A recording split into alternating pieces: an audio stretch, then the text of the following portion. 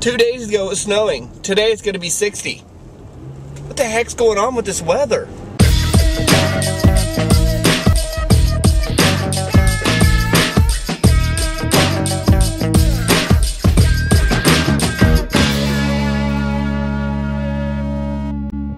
So people constantly make fun of me because of my coffee choice, and here, give me a second, I'll show you why.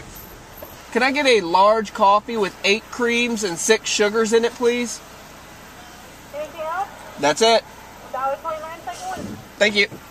So that's why they pretty much make fun of me, is because I put so much cream and so much sugar in my coffee. So yeah, so I drink coffee with massive amounts of cream and sugar in it, and I like it. I can't stand black coffee. I'm not the darker, the bitterer the coffee, the bitterer the coffee is, it doesn't appeal to me. So I've got to kind of just milk it and sugar it down. But even like Starbucks coffee, I have to get like a grande and put it in a 20 cup, you know, which is basically a medium and a large cup, and then like fill the rest of the cup with half and half just to make it bearable, because Starbucks has some bitter coffee. It's very bitter, very, very bitter. But yeah, I mean, that was McDonald's coffee, and I still do that. I mean, it is a perfected process. For many years, I have adjusted the amounts of cream and sugar to get it to exactly my liking, which is like the dorkiest thing you could say about coffee ever. Just stopped in and picked up my brand new set of glasses. I got a new set of glasses, and I got contacts too, but the contacts weren't in yet. So let me show you my new glasses. They're Oakley glasses, and I can't see crap because I've got contacts in and I'm wearing glasses, so like my eyes just are like woo out there. But yeah, what do you guys think? Not bad? You guys like them?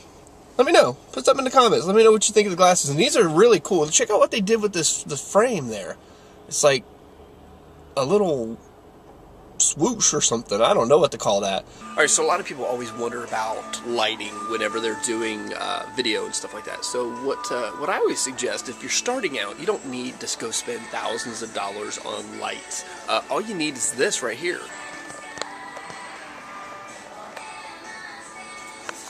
Those are actually really good, and then I'll tell you what's really, really good to use is these down here. Those little can things. Most of the YouTubers start out doing that. What I'm going to do for the next month is I'm going to do a DIY tutorial based off of another tutorial that I saw on, I actually own this set right here, and I'm going to take and I'm going to put barn doors on them, because these things get really, really hot, and they just project light out everywhere. And what you want to do is you want to be able to direct your light to wherever you need it for your shot.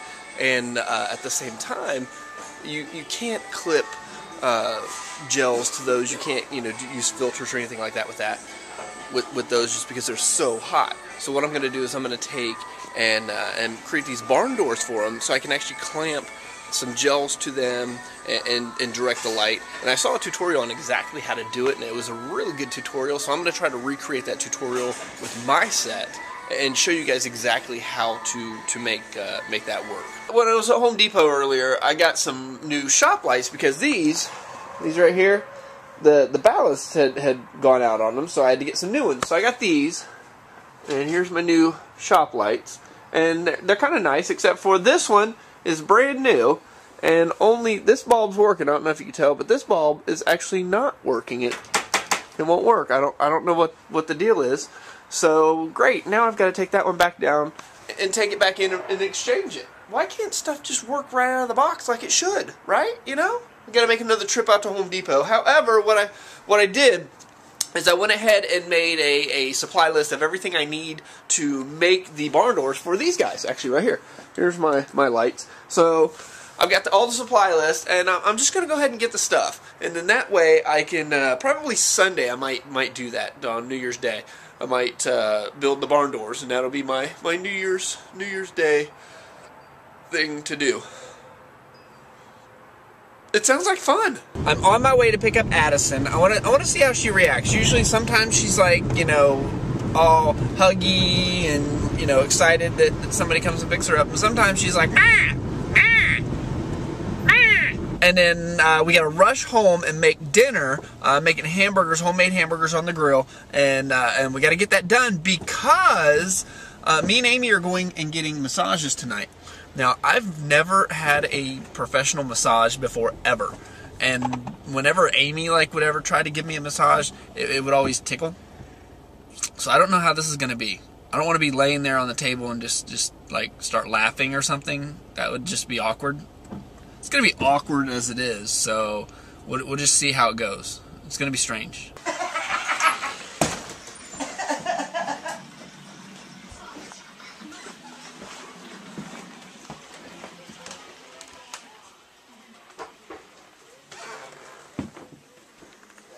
I see you. Alright, so I went and had my first ever massage, and I gotta say, it wasn't that bad. It was actually kind of interesting. It was, I wasn't as ticklish as I thought I would be, and I mean, yeah, it was good. It was very good.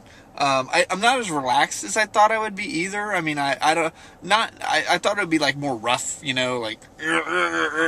like trying to get knots out or something like that. But it wasn't anything like that. It was very, I don't know what the word I'm looking for. Yeah, it was good. It was good. That's the word I'm looking for, I guess. So, Addis and Amy are in bed. I'm on my way to the grocery store. We got a big list of groceries. Tomorrow is New Year's Eve. And what we're going to do is we're just going to stay home. We're going to stay home, hang out, and just have fun as a family. Play some games, cook some food. We're not going anywhere. We're not going to go out and do the hubbub. We usually go to somebody's house. We're not doing that this year. We're staying home and enjoying each other's company. God, we are so freaking boring sometimes, aren't we? Alright, so I just got done at the grocery store, and let's talk about irresponsible parenting. As I was walking out, there was a couple with their, probably I would say 4 or 5-year-old son walking into the grocery store. Now, there's nothing wrong with that, right? Except for the fact that it's almost midnight, and that bothers me, that somebody would be dragging their kid out in the rain at midnight to go grocery shopping. Some people just, I don't understand how they couldn't comprehend common sense like that. It just bothers me. So there's my rant for the week. Anyway, guys, on my way home, put groceries away, and I just got done shopping, got a bunch of stuff. I'm going to do some ribs. So I'm going to show you guys my rib recipe on Sunday, which you'll see that Monday.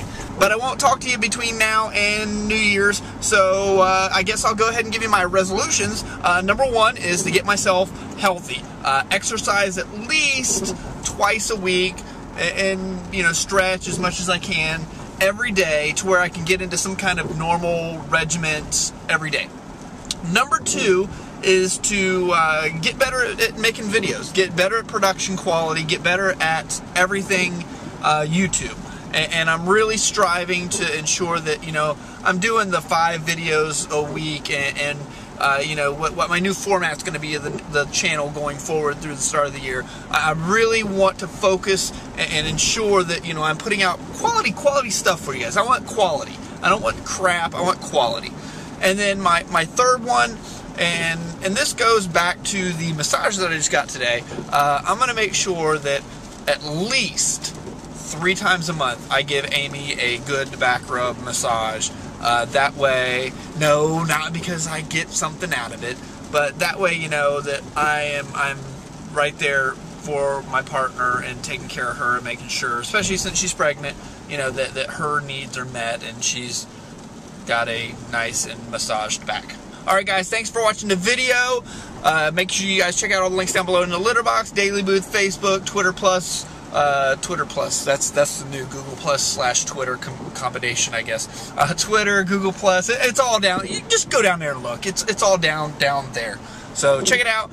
And Happy New Year to you guys. I hope 2012 is as exciting for you guys as it will be for me and my family. And I look forward to hearing your stories in 2012. So without further ado, I want your resolutions down in the box. I want to know what you guys are going to be resolved about. And I don't even, is that the right way to say it? In 2012. And I want, put it down there. What are you waiting for? Get on it. See you next year.